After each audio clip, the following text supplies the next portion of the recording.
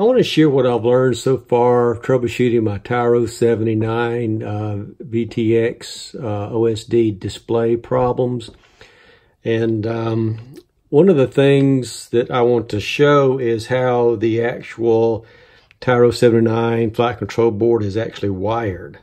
Let's talk about that first. If you're looking, whatever transmitter you're using, the center pin here is connected to UART RX2 here. I checked that with a multimeter. And what you have to do if you're going to use S-bus, you have to bridge those two. If you're going to use PPM or I-bus or anything else, you can bridge those two together. Then your transmitter will be connecting to RX2. Now, one thing that I've had a problem with is, again, my VTX display in OSD. It's been flickering. I did some more checking, and the cable connector that comes with the Tyro79 is here, and this is the pin out. There's a ground here. It's supposed to be 5 volts going out, but it's only 4.97 volts. This is the VTX signal going out, and actually the end part of the VTX board.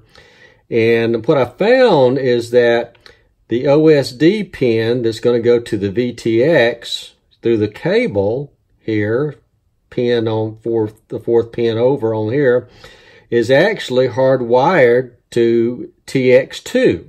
I did a multimeter and checked for continuity, and those pins are the same. So, in effect, if you're going to be using the RX2 as your RSSI or transmitter signal, then it also is forcing you to share your OSD or smart audio through this pin to the VTX. And that gave me a lot of problems. So when I figured this out, what I did was actually was to use the TX1 pin here. And I used that for the OSD, and I had to rewire from this cable harness because it's hardwired here. There's no doubt about that.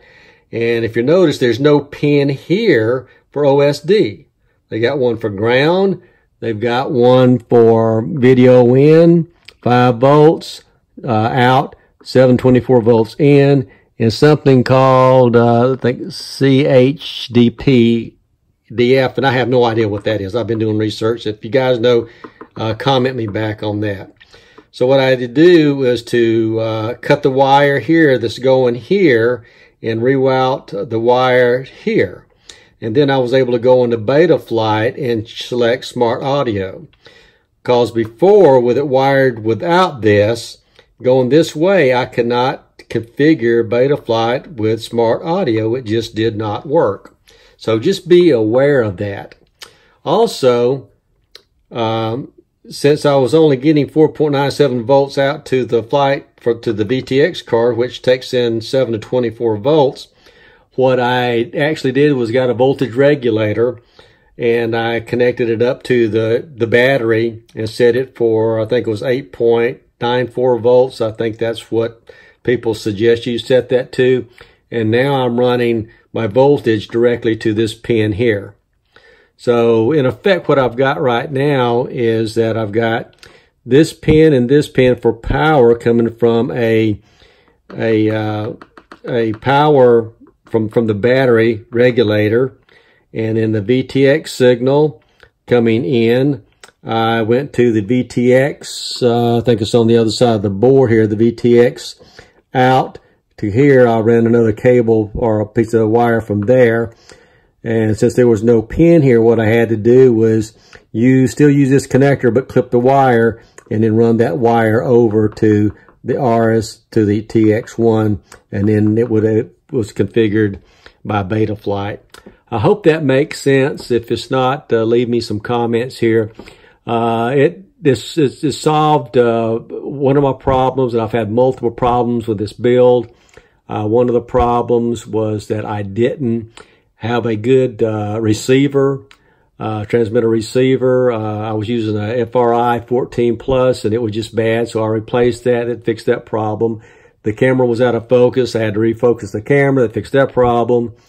And once I did this rewiring here and went back into Betaflight and used the TX1 smart audio, that's fixed that problem. I've still got a lot of flickering going on still in my display. I'm not sure if it's the camera, the VTX board, or the capacitor that came with it. It was only like 150 microfarads. I ordered another capacitor with 1,000 microfarad. I'm probably going to put that in just to see if it helps out. And then you can kind of see where I'm going to go from there. And coming up is a video of after I've rewired this. You can see, compared to my previous videos, this OSD is a lot better now. And matter of fact, what I am able to do now in OSD is actually change the VTX channel and frequency. Before, I could not do that. So now I can change the frequency and the channel, and it works great now. So I might include a video to show that too. So I hope this helped. And again, if you got any questions or comments, please leave them below. Thanks.